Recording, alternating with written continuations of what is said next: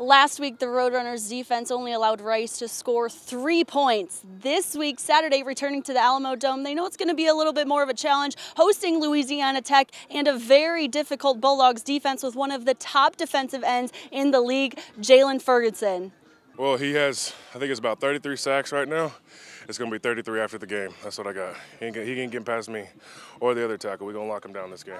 Jalen Ferguson has 33.5 sacks, which is the most among active players. 1 more, he ties Dwight Freeney.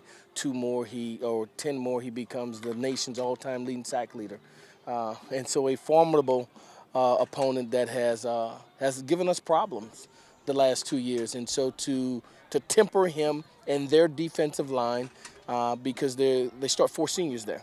They've been successful against us, and so for us to have the ability to move the ball down the field against a formidable defensive unit will be important. Or as an offense, really, is communication.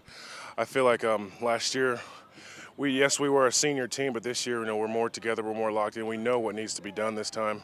We've got them scouted out and everything. We're just looking forward to executing, and it's not too much different from any other week. We just got to go out there and do what we do.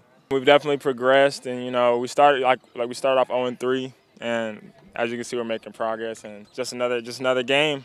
It's another opportunity to achieve victory. So treating this as this is our first win or our first game, and I just want to keep the intensity rolling. I like the way we're moving right now. Even though the Roadrunners are coming off 3 straight wins, they have lost their last 4 games to the Bulldogs these past 4 seasons, so they know that they're going to come out hungry and trying to get the win against Louisiana Tech. Reporting at the Roadrunners practice field, I'm Adriana Torres for Sports2Nite. You're watching Sports2Nite, San Antonio's only nightly 30-minute sportscast with exclusive sports coverage you won't find anywhere else.